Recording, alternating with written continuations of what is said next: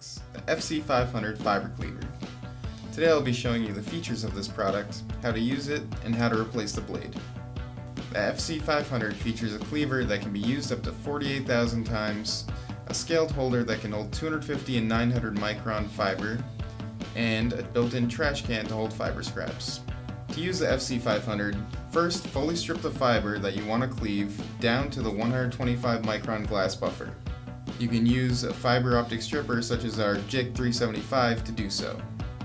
After you've fully prepped your fiber, you'll need to set up your fiber cleaver. First, open the fiber clamp, cover plate, and trash can. Then move the sliding block towards you. Next, place the fiber into the fiber holder to a specific cleave length and clamp down the fiber. When you're ready to cleave, close the cover plate and simply push the sliding block backwards to cleave the fiber. Open the cover plate and clamp and remove your cleaved fiber. It is now ready to be fusion spliced. If you are noticing the blade is dull, you will need to change it to another position.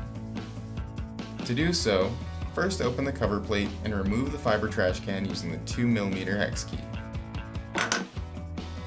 Next, using the 1.5mm hex key, loosen the 2 screws on the sliding block cover. Using a precision screwdriver, rotate the blade until the next number of the blade is visible.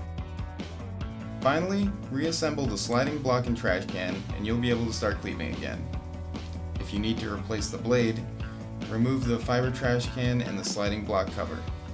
Next, remove the 2.5mm hex screws using a separate key and replace the blade with a new one.